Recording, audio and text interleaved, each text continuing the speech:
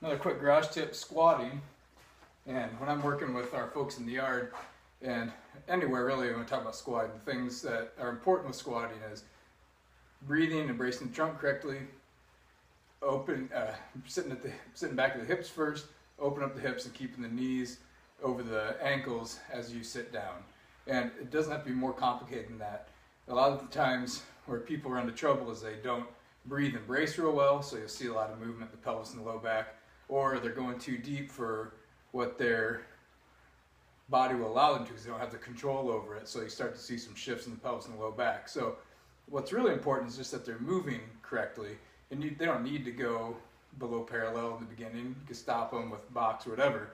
But what I just want to talk about first is some ways just some easy, quick things that you can see. So number one, breathing, bracing. I like to give people a belt to get them started so they can feel how to correctly breathe in and out and brace that trunk. So I got my belt on here real quick. You should be able to get your thumbs behind it. Shouldn't have it wrapped up so tight that it feels like it's strangling you. And taking deep breaths in, breathing all the way out, filling that space, belly button all the way to the low back.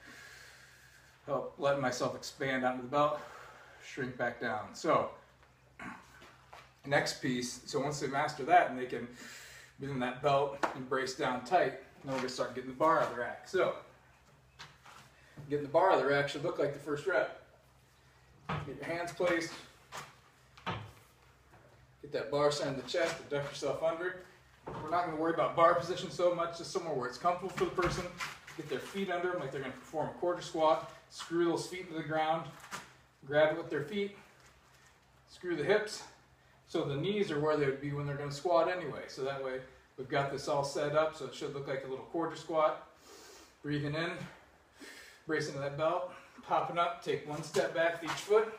Those feet should be right where they were when you unracked it. So you shouldn't have to mess with your feet too much because that unracking should look like the position you're going to be in to squat.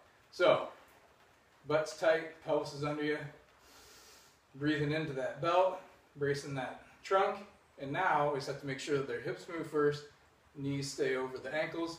So all we need to do is have them break at the hip, then the knee kind of breaks at the same time. They sit back as far as I can without them losing position in the spine. Pop back up. I have people in the gym right now that all the deeper they go is here, and that's fine. What they do is they look like they're squatting. They're sitting back and they're opening up the knees.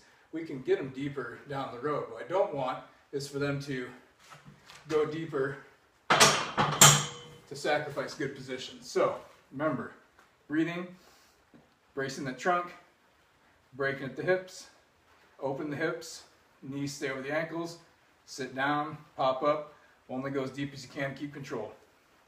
Garage tips later.